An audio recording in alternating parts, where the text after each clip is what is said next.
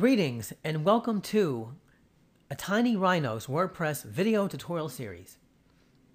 If you have a WordPress website and you would like to get higher search engine rankings, then head on over to atinyrhino.com and sign up your website. Now in this video tutorial, we're going to talk about how to determine if a user is logged in or if they're not. Why would we want to do this? Well, maybe we want to display something different for users who are logged in, and maybe a member login link for users who are not.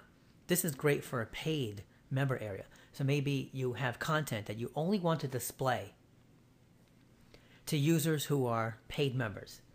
Well, we're going to do that right now. So first thing we're going to do is we're going to click on Add New, and we're going to add a new page, and we're going to call it Member Area. So let's go ahead and type that in.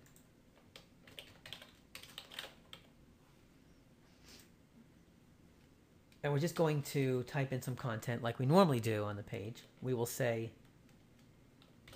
here is your content.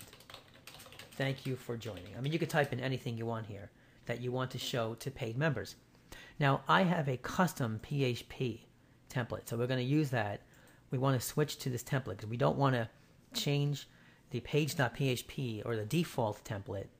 We don't want to change this that comes with the WordPress theme. So we're going to make our own theme, which we already have over here, and we'll change it.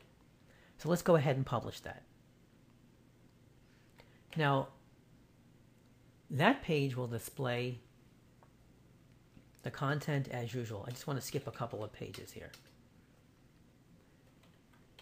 So now, if we look at this page, we're going to display it. We're going to look at we're going to view it, and we will see the title and our content.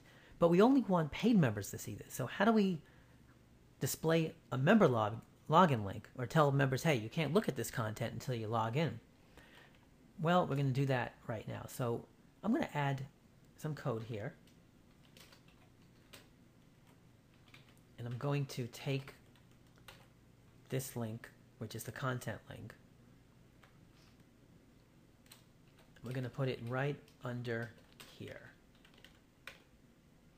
Let's also add a paragraph tag here.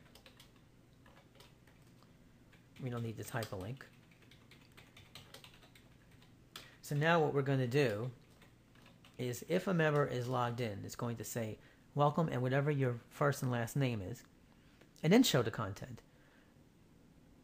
But if you're not logged in, we're just going to say something like, oops, you are not logged in. Please click this link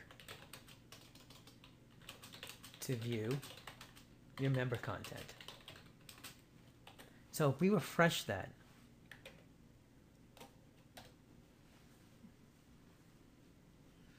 now it's going to actually welcome me. I'm going to say welcome Bruce, but it's above the content. That's just because we have to add it here, which it's calling a template part, but you can change that. So right now it's saying welcome, and it shows my name here. Okay, so here is your content. But what if I'm not logged in?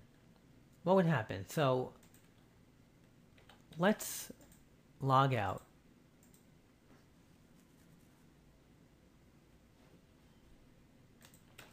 And let's go back to that web page. And now it says, oops, you are not logged in. Please click this link to view your member content, and you'll just log in. Okay, so let's look at the code behind all this. Now, it's really driven by this function right here that comes with WordPress. It's is user logged in. It returns a Boolean value, true or false.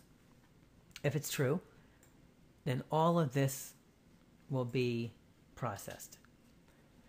If it's false, which means the user is not logged in, then everything here will be processed. Now what I'm doing here is I'm using the WP get current user function to give me an object. It's actually a method. It'll give me an object, current user, and then I could put my first or last name in there and then process it and echo it out. So that's how it works. You can use this function is user logged in for anything in the conditional to process whether a user is logged in or not. And that is it. So thank you for watching, and please remember to sign up your website with a Tiny Rhino. Thank you.